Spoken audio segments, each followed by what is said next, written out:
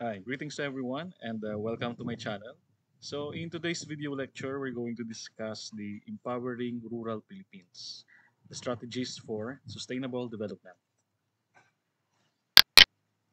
So please like, follow and subscribe our channel to be more updated related to agribusiness and agriculture. So let's grow together. So in today's lecture, we're going to delve into the rural development and community empowerment in the Philippines.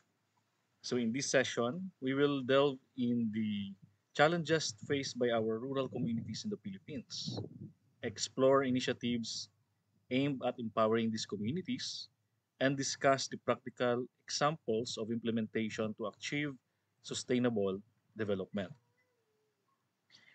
First, let's talk about the understanding the context of rural development in the Philippines.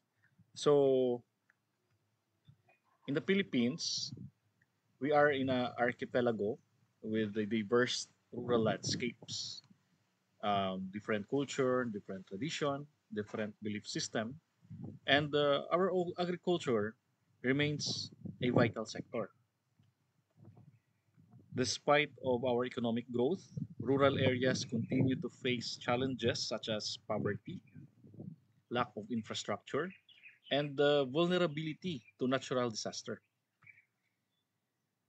And rural development is very crucial for the initiative in poverty alleviation, inclusive growth, and reducing the disparities between the urban and the rural areas.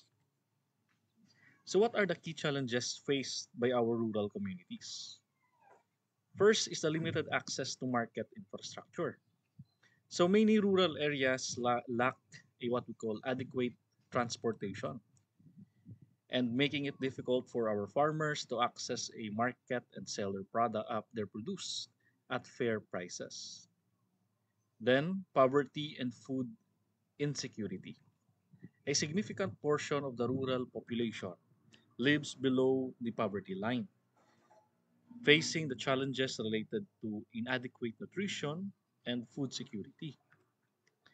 Then, the vulnerability to natural disaster. The Philippines is prone to typhoons, to floods, and earthquakes, which often devastate our rural communities and disrupt livelihoods. So, what are the initiatives for our community empowerment? We have a what we call community-based organization. For example, our farmers cooperatives, women's group, and youth organizations that mobilize resources and address the local needs. So the community-based organization empower the communities by fostering a collective decision making and promoting a what we call social cohesion. And at the same time, this organization implements a what we call development projects. Then we have a what we call sustainable agriculture practices, promoting organic farming, the crop diversification, and agroforestry techniques to enhance the what we call productivity and resilience to climate change. Example is the Gawad Kalinga Enchanted Farm in Bulacan integrates a what we call organic farming with social entrepreneurship, providing training and livelihood opportunities to our local communities. Then we have a what we call microfinance livelihood programs, providing access to credit and financial services to support small scale entrepreneurs and micro enterprises in rural areas. Example, the Grameen Bank model was being adopted by the organizations like the Negros Women for Tomorrow Foundation that seeks to empower women in rural communities through microfinance and skills training. Then, part of the initiative is the infrastructure development. Investing in rural infrastructure such as roads, bridges, irrigation system, and electrification to improve access to market and basic services. Example is the Philippine Rural Development Project that supports the infrastructure development in rural areas enhancing the agricultural productivity and market access. Then we have a what we call bottom-up budgeting for barangays. So in barangay level development planning, as part of our practical examples of implementation, engaging in local communities in what we call participatory planning processes to identify what are the priorities and allocate these resources effectively. Example is the bottom-up budgeting. This program enables our barangays to propose a project based on their needs, leading to more inclusive and responsive development planning.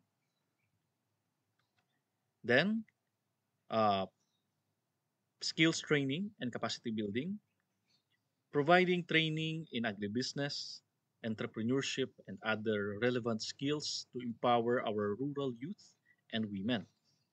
Example is the Technical Education and Skills Development Authority, also known as TESDA, that offers a skills training program, especially to our farmers.